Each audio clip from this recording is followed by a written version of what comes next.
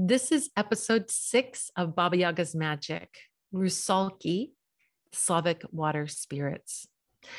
We're not going to be talking about the little mermaid in this episode. This one is all about the Rusalky, the ancient water spirits of Slavic lore and legend.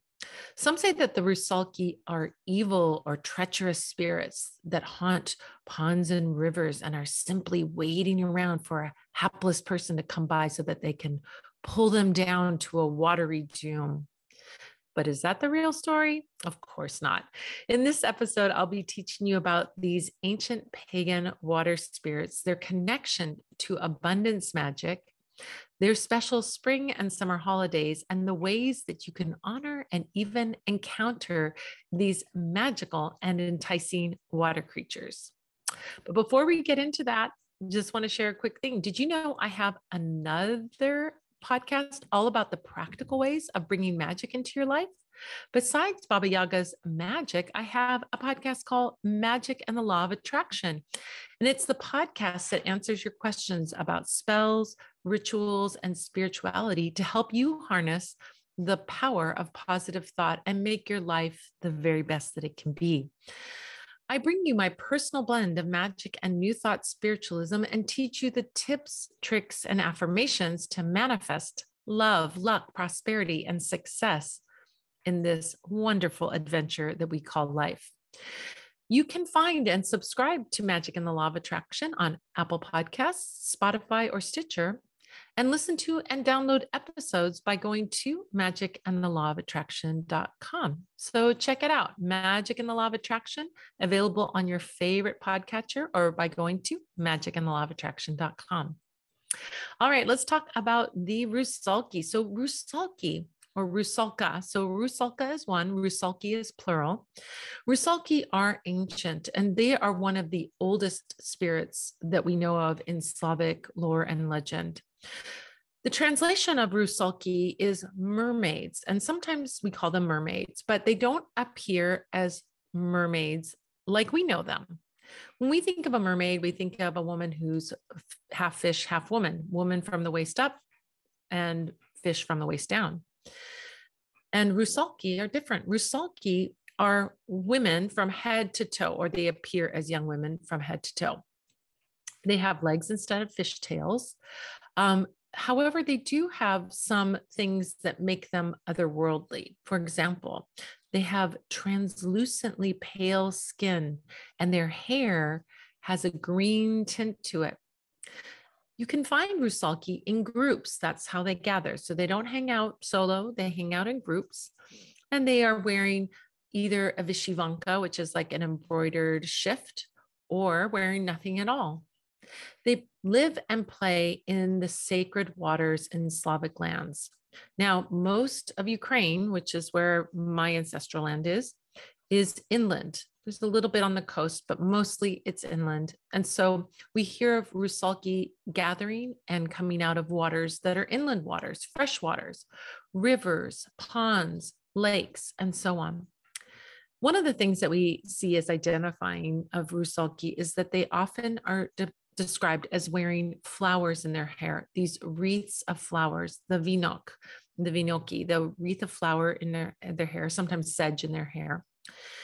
And they often go on to dry land as well. So unlike a mermaid in Western culture, Western European culture, where they live completely in the ocean and they live in the water, these mermaids are able to step out onto dry land.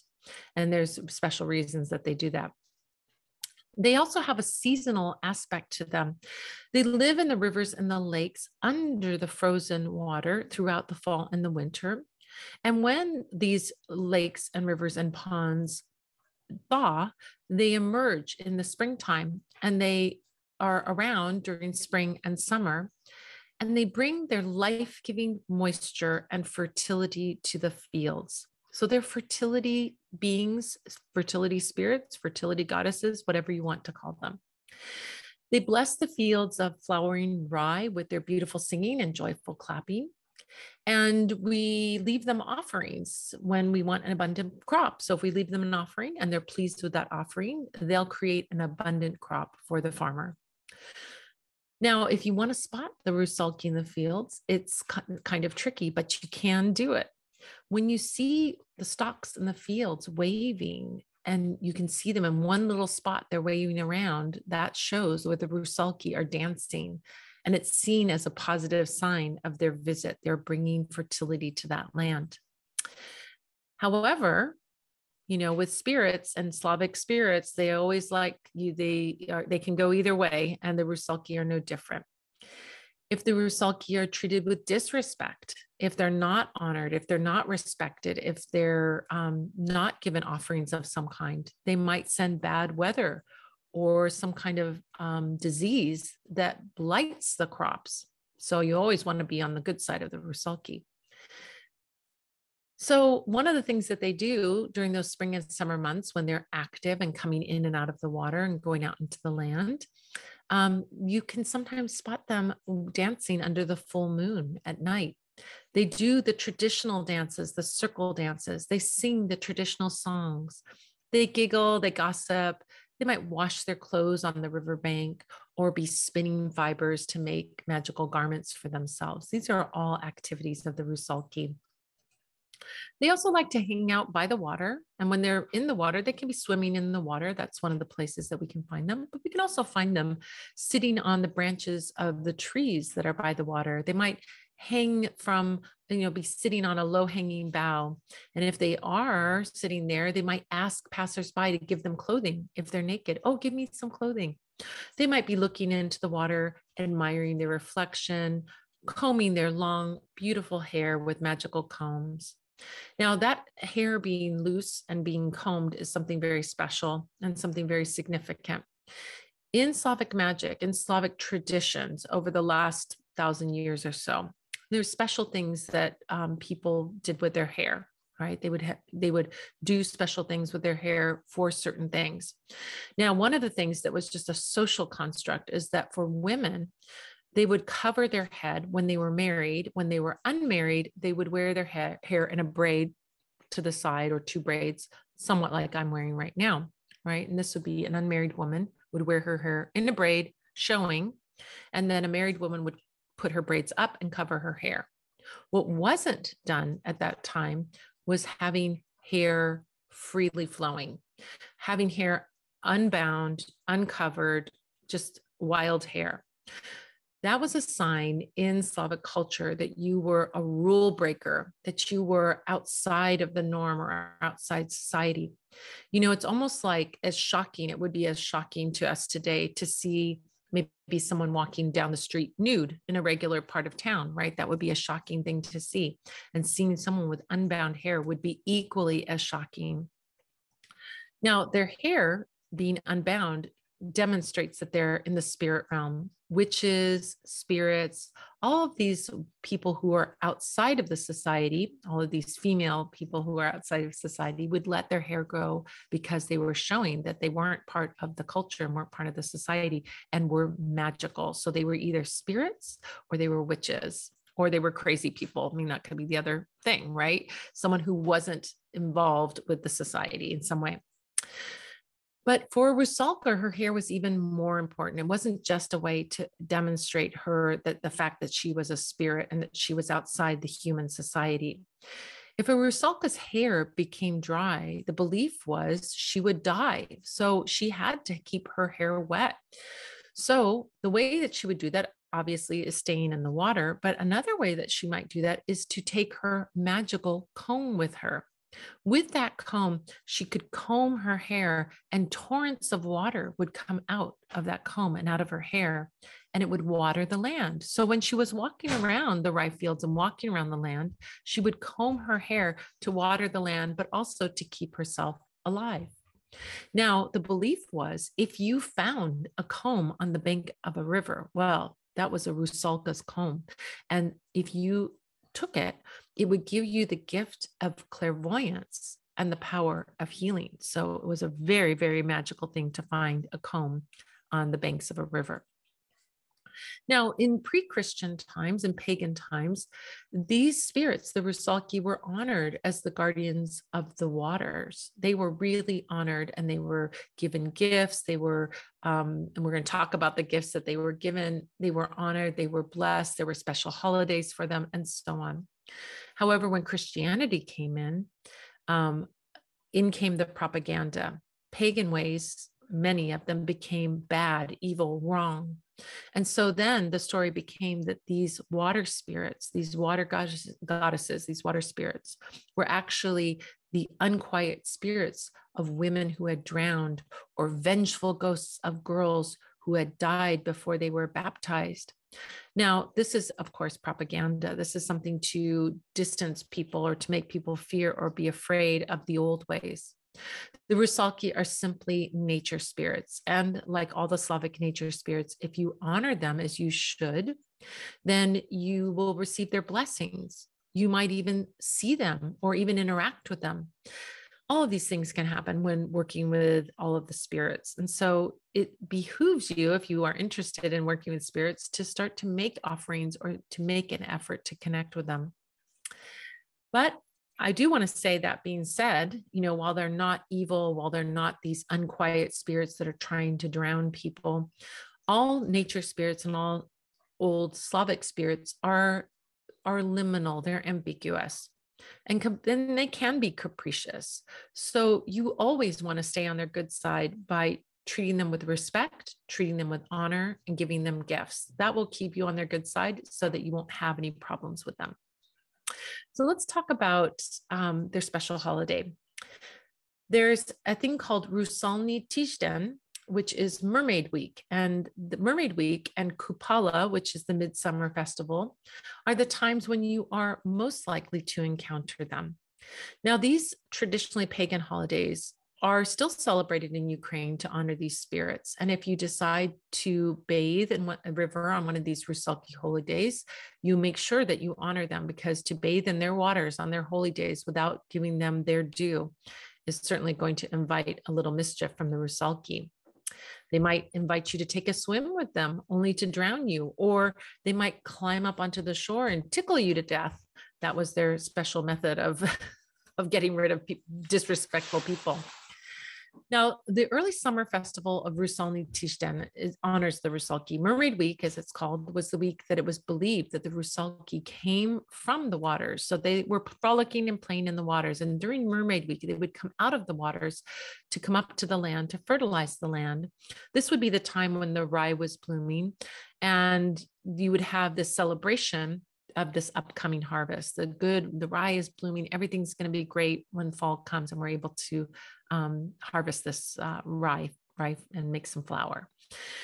After Christianity was introduced, these holidays became syncretized with the Christian holidays. So this holiday became a movable feast, and it's coordinated now with Pentecost, which takes place on the Sunday, 40 days after Easter. The following, now to sort of each region, each village has its own day that it gets started. But in general, we say that the following Monday, following Pentecost through the next Monday, is called Mermaid Week. And that's the time when the Rusalky walk the earth, blessing the fertile fields. This festival also overlaps and intertwines with another holiday called Zeleny Sviata, which is Green Feast. And that's another fertility festival. And during Zeleny Sviata, they decorate the houses with green branches of early summer. Linden branches, birch, and maple are hung around the house. The floors are covered with fragrant grasses like wormwood and calamus to bring health and protection and prosperity to the home. So these two feasts overlap. And these holidays were meant for celebration and also to really give energy and to bless the fields so that there would be a good harvest later on. During these weeks, it was in times past, it was forbidden to perform any work during the holiday weeks. In particular, you wouldn't want to do weaving, sewing, washing linen, or even making a woven willow fence during this time. Anything to do with weaving, sewing, anything to do with textiles was forbidden, because this was a specialty of the Rusalky, and to be doing these tasks during their special week was an insult to them. And you know what happens when you insult the Rusalky. You don't want to find out what happens. To work at any of those textiles was considered offensive because they were master weavers. And it was believed that if you did this, the Rusalky would take away the abundance of those who were insulting them and disregarding these rules and measures that they put out there. During Mermaid Week, it was meant to be a frolicking, fun day. There were songs, there was dancing, there was picnics, there was all kinds of activities. Young people, for example, would go around the fields carrying torches, and they would decorate the land with green boughs to bless and make offerings to the Rusalky, so that the Rusalky would bless the land and would, not do anything that would bring damage to the crops, just to ensure that fertile crop. People also created flower and leaf wreaths and hung them in barns and on their house and so on. Green branches were attached to the horns of the cattle to make them blessed as well. And people performed okuruvanya, which is the smoking of burning herbs, which is used to fumigate livestock to prevent them from evil forces, malevolent forces, and so on. Now, during this magical time, young single men and women would meet in the fields or forests or near the streams to celebrate. They'd bring a picnic, they would bring food, they would make dolls representing the Rusalky, big doll effigies made from young trees, young birch trees, as offerings to the Rusalky. The young women would dress up as Rusalky. Songs and dances honoring the Rusalky were done. And the young people, of course, being young people, would flirt with each other. There'd be little kissing games and things like that. Young women offered garlands to the Rusalky, asking for loving husbands, and they would make flower wreaths to hang in the woods to divine their future. During this partying and this revelry, it was believed that the Rusalky would leave the water to dance and sing and bless the fields and forests as well. And they would traverse between the water and the land back and forth until the end of June, when we got to Kupala. During these weeks, many people would say that they would hear their voices in the rustling of the breeze, or their dancing footsteps and the splash of the running water, or they might hear distant singing or laughing and giggling in the fields, and that would be the Rusalky. Now, the second holiday, that Kupala midsummer holiday, is the last time that the Rusalky were going back and forth between the land and the water. Then they would go back to the water after that. So in Kupala, the Rusalky would be seen for the last time on the land. Now, Kupala is an ancient festival that today is celebrated on June 6th and 7th and is seen as John the Baptist Day, but it was originally celebrated at summer solstice. And during this time, the Rusalky were believed to dance in the fields by the light of the moon and invite shepherds to play music for them. And you would find evidence of these nighttime parties with the Rusalky in circles of darker and more luxurious grass in the fields. If there was a part of the field that was just really fertile and really green, that was where the Rusalky had been having their party. On the celebration of Kupala, what happens is that people wake up before dawn. Women get up, the wise women get up before dawn to pick herbs and flowers on this day, because it's believed it is the time when their healing powers are at their zenith. The day is the longest. The sun is our giver of health and life and vitality. And so during this day, when the day is the longest, it is believed that the herbs and the flowers are at their highest power for magical purposes and for healing purposes. As the day goes on, women also weave floral wreaths that include these healing plants, and men and women wear these flower crowns on their heads to bless themselves throughout the year, throughout the Kupala celebration. In the evening, people light a bonfire, and young women will float their wreaths on the water to do a love divination. How your wreath floats on the water predicts your love future for the year. During the day, people would also swim in the waters. And as I mentioned, a holy bonfire is lit. And it's usually created with living fire, which is fire created by rubbing sticks together, not fire lit with a match or with a lighter. All through the night, people dance and sing around the bonfire, and they do a ritual where they jump through the flames as an ancient purification rite. So couples will do it, singles will do it. People sometimes take their animals through flame to protect them and to bless them and to clear away any negativity. Couples will jump through the flame of the bonfire hand in hand, or jump over the flame hand in hand, as a right to cement their relationship. So if you jump through it and you land with your hands still together, you're going to be together. If you separate hands while you're jumping, that relationship doesn't have a hope. So during these days of midsummer, Rusalky roam back and forth between the land and the water, and then they're back in the water until the first frosts of winter, when they are going to go under when the water freezes over for the winter. Now, in a minute, I'm going to tell you how to honor and even meet the Rusalky. But if you'd like to learn more about Slavic magic, I invite you to check out my book, Baba Yaga's Book of Witchcraft. Baba Yaga's Book of Witchcraft is an exciting book of ancient Slavic magical practices. In this book, you'll sit at Baba Yaga's side and listen to her stories about the birth of the sun, the land of the blessed ones, and the spirits, like the Rusalky, that live right beside us. More importantly, you'll learn the secrets of her magic, crafts, talismans, inscriptions, incantations, and rituals that will allow you to discover your own Baba Yaga within. There's even a whole chapter 6, that's all about the Rusalky. So if you'd like to check it out, it's available now. The first printing is sold out. So, if you go to Amazon, I think they give you a little delay in being able to get it until the second printing's out. But all of our independent bookstores still have it because they bought it ahead of time and they were smart. So you can get yours from the usual places. You can, get on the waiting list at Amazon for sure. But you can also go to indiebound.org, bookshop.org. Those places are independent bookstores and they'll have it for you. And of course, we have it at parlorofwonders.com. And Llewellyn.com has it as well. So you can call up your local bookshop or metaphysical store and order it from them. And I really encourage you to do that because it helps our mom and pop bookstores and metaphysical stores keeping them going.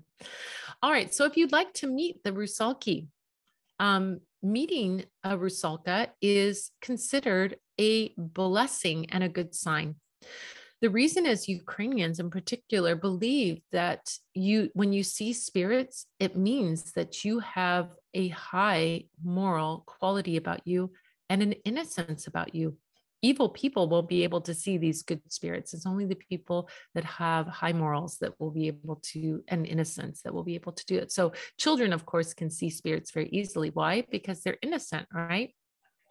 The ability to see mermaids or to see Rusalky was something that young children could do, and what they would say was worthy people. So you were worthy of being able to see them. So it was considered quite a blessing to see a Rusalka.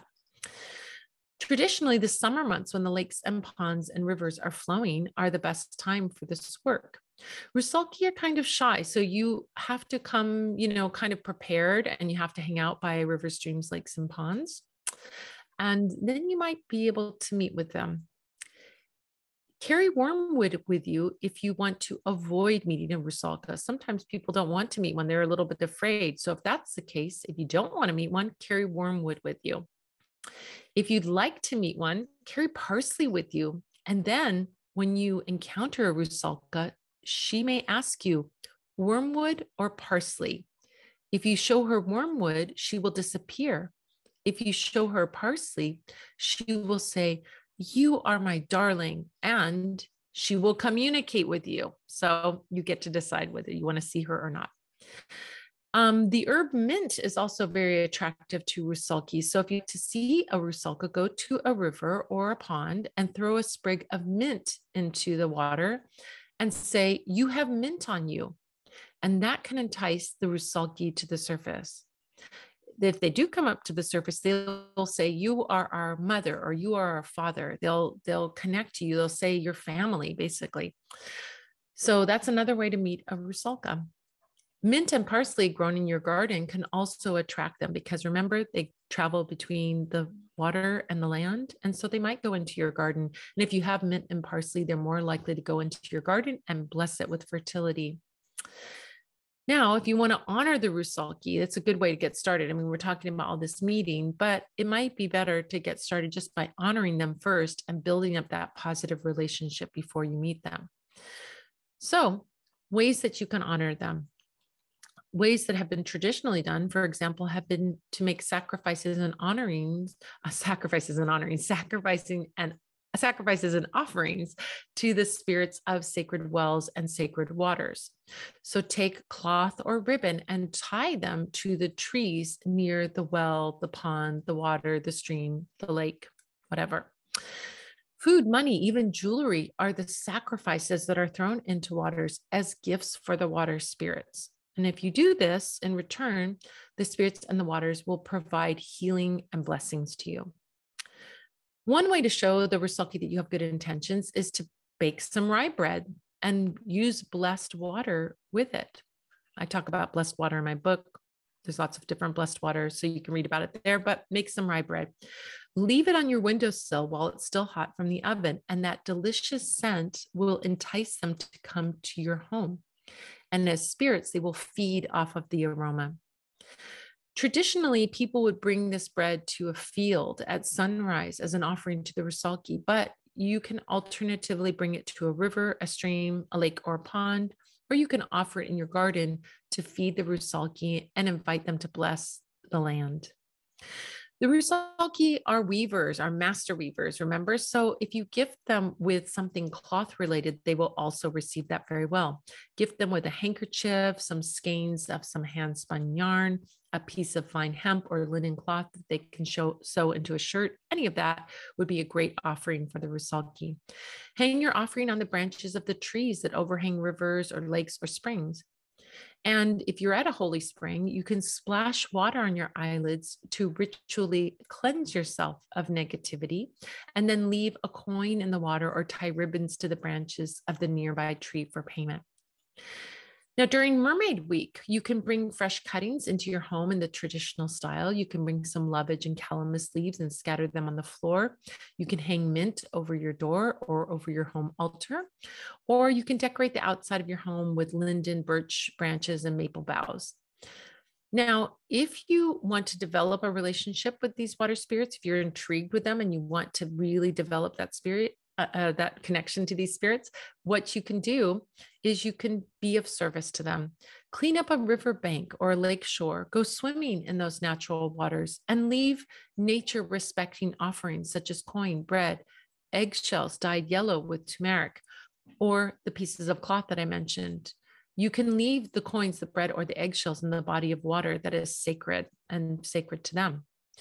And a beautiful ancient way that you can commune with these spirits is also to weave a vinok, a wreath of fresh flowers or sedge, and you can wear that wreath, or you can give it as an offering in the forest or the fields or at the river or the lake, or you can use it as a divination tool. Wearing a beautiful flower crown is a time-honored way to celebrate the Rusalky. And in recent years, these wreaths called vinoki have really become this very powerful symbol of Ukrainian cultural identity. If you've been watching my posts, you'll see lots of people wearing vishivanki, the embroidered blouses, and wearing vinoki, the flower crowns. Making, wearing, and using these wreaths is really even become part of high fashion, but they are very, very old magic. And there are records of people using magical wreaths going back 3,000 years. But we can know that really the use of wreaths and magic goes back even further to before written history. Wreaths are not worn just to look pretty or to wear to your Coachella festival wear or whatever like that. They can be worn for that, of course, but in Slavic magical practices, they're worn to bless and protect the person wearing them. Now, a super traditional kupala vinok is woven from 12 magical flowers and foliage on that special day. But the 12 special plants really varies from village to village. So there is no 12 special plants, but there's a lot of crossover. If you look in the back of my book, I have a listing of the important plants and what they're used for. And there's a listing of the plants that are used in the vinok. And so you can look there in the back of the book. For centuries, the tradition has been that as soon as it dawns on the morning of Kupala, as I mentioned before, the women go out, they wash their faces with the dew collected from yarrow flowers, and then they go into the forest and fields to collect flowers for wreaths and herbs for healing. But those magical wreaths, the vinoki, can be really created at any time. The herbs and the flowers in the vinok have a language to express your wishes and intentions for your magic. Now, lastly, I'll say this: the vinok doesn't have to be worn. You can make a vinok to hang on your door or window to protect the home and family from all negativity, disease, misfortune, and so on. So I encourage you to explore creating a vinok. There's a chapter in the book, chapter 6, tells you how to make a vinok, or you can make one with me in my workshop. So there you go. That about does it for this episode of Baba Yaga's Magic. If you would like to get even more info about Slavic magic, then check out the Learn page over at the Parlor of Wonders, where you will find a ton of resources, including workshop, blog articles, past podcast episodes, and the way to join me live over Zoom for the Magic Q&A Tea Party every Sunday at 5 p.m. Pacific, 6 p.m. Mountain, 7 p.m. Central, 8 p.m. Eastern. Just go to parlorofwonders.com and click on the Learn tab to see all the goodies there. I want to say thank you to all the Spell Squad members out there who have subscribed to and shared this podcast with your friends. Thank you to the fabulous folks who have left reviews on iTunes and Stitcher. And those reviews really help to get the word out to the wider world about the podcast, and I appreciate you taking the time to do them. I want to say thank you to Gilles Navarre for production and engineering. Thank you to you for joining me.